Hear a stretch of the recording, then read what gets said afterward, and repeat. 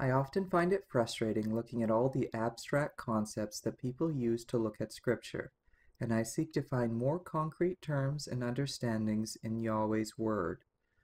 For he has said that a child will understand.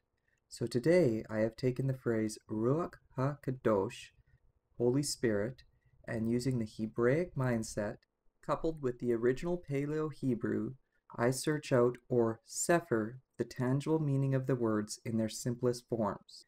This is not to take away from the advanced meaning of the words, but to provide a solid footing that we can stand on in our understanding. Here is an etymological dictionary definition. Ruach, or in English, spirit. Now the dictionary defines this as to breathe, blow, to be wide, be spacious, to air, ventilate, space, interval, wind, breeze, air, breath, soul, spirit, side, quarter, courage. The next word begins with a he, and that is the definite article. In English, we would translate it as the.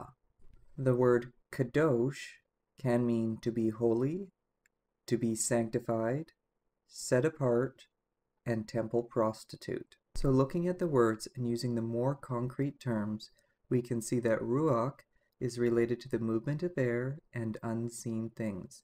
It can also be the breath that comes from the mouth when speaking. We know that from Scripture that Yahweh spoke the earth into existence. So the concept of Ruach is that of Yahweh's word in action. Next we look at Kadosh and can see that this word has much more meaning than holy. In this case, it means good and evil things, when taking it out of its abstract understanding and connecting it to the broader dictionary definition. Now when we put the two words back together with the he, it becomes active spoken words that are set apart for a purpose. And we know from context who the words are from and what purpose they are to accomplish. His words are what he provided to us in the Bible, and he outlines his instructions for us to follow in his Torah. To follow the Ruach Hakodesh, we must keep and do Shomar, his commandments. I think it could also be said that the Ruach Hakodesh is a description of what Yahweh did during creation. Another way to look at it is that the written Torah is simply words on paper.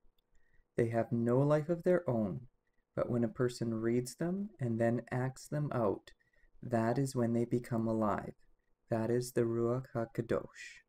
Hebrew is a very action-based language, and when we come at it from a thought-based language, we often end up stuck in abstract ideas with no clear meaning. Anyone can have Yahweh's Ruach, as it is an action, a choice, a decision that we make.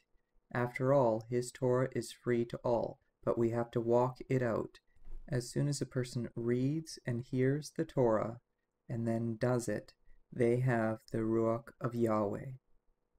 And now to look at the Paleo-Hebrew. Ruach.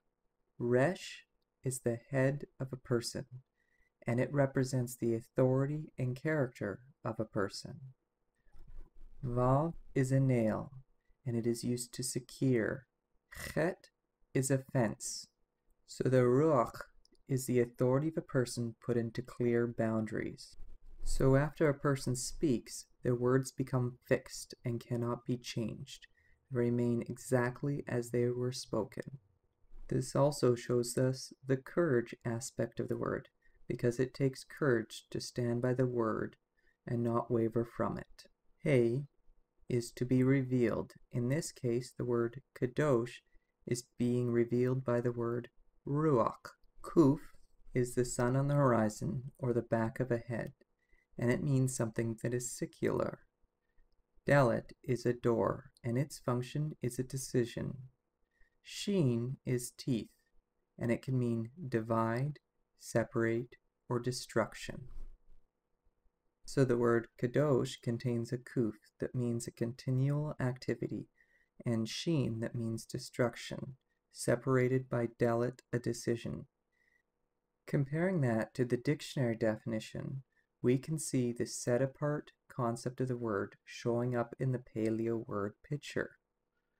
On one side, we have Yahweh's Moedim, and on the other side, we have a temple prostitute.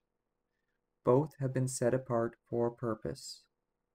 One leads to death, and the other leads to life. The choice is in who we choose to set ourselves apart for. This is represented by the door in between. You cannot have it both ways. You must pick a side. Looking at this together, we have a person speaking words that once spoken do not change, and the results of which are revealed when the words are acted upon, producing either continual life or separation and destruction.